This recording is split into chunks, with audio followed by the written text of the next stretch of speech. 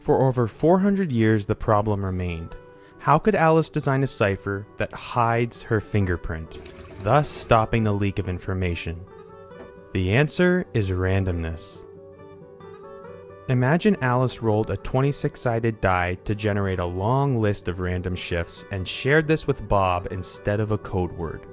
Now, to encrypt her message, Alice uses the list of random shifts instead. It is important that this list of shifts be as long as the message as to avoid any repetition. Then she sends it to Bob, who decrypts the message using the same list of random shifts she had given him. Now Eve will have a problem, because the resulting encrypted message will have two powerful properties. 1. The shifts never fall into a repetitive pattern.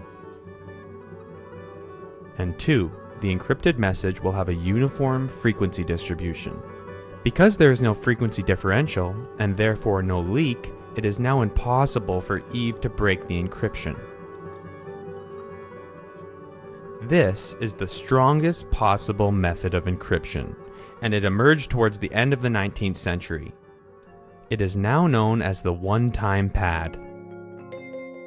In order to visualize the strength of the one-time pad, we must understand the combinatorial explosion which takes place. For example, the Caesar cipher shifted every letter by the same shift, which was some number between 1 and 26.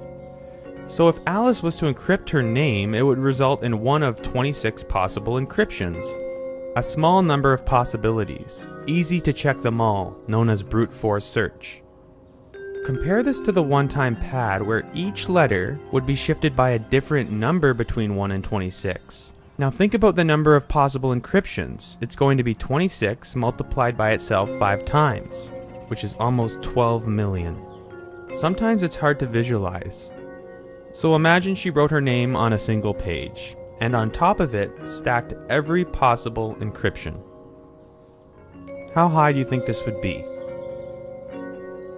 With almost 12 million possible 5-letter sequences, this stack of paper would be enormous, over 1 kilometer high. When Alice encrypts her name using the one-time pad, it is the same as picking one of these pages at random. From the perspective of Eve the codebreaker, every 5-letter encrypted word she has is equally likely to be any word in this stack. So this is perfect secrecy in action.